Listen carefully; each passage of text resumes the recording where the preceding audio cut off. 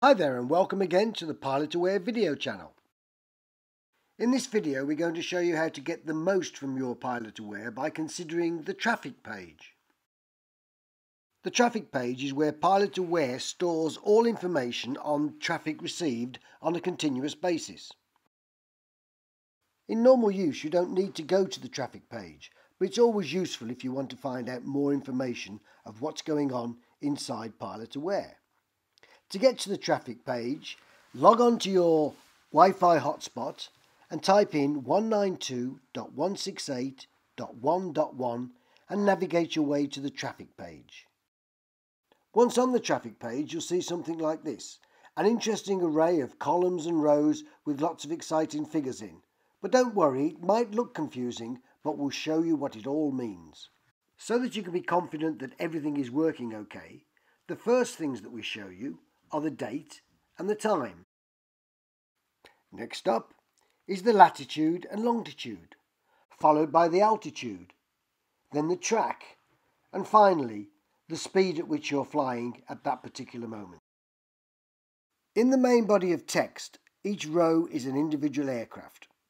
So let's have a look at what each column means by considering row 3. Column 1 is the hex ID code. This is the ICAO code of the aircraft. The second column gives you the registration number. The third column tells you what mode of transmission is being received.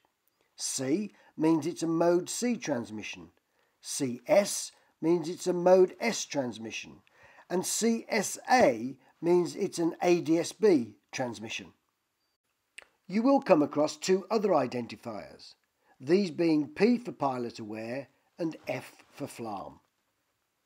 The next column shows any Squawk code that is being transmitted. Mode C transmissions don't give out a Squawk code, so here we just put in the number of times we received that individual transmission.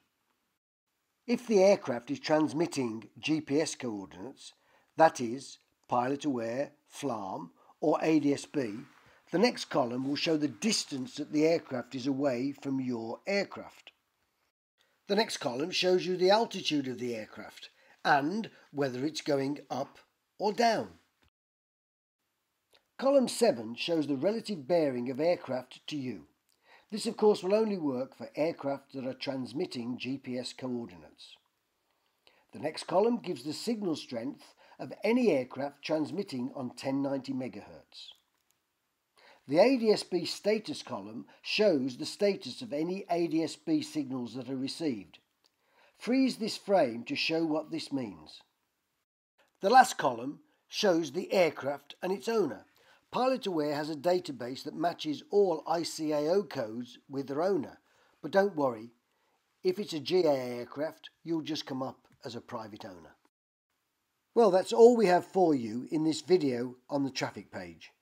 I hope you've enjoyed it, and we look forward to seeing you again. Oh, and by the way, if you like it, give us a thumbs up sign and let us know.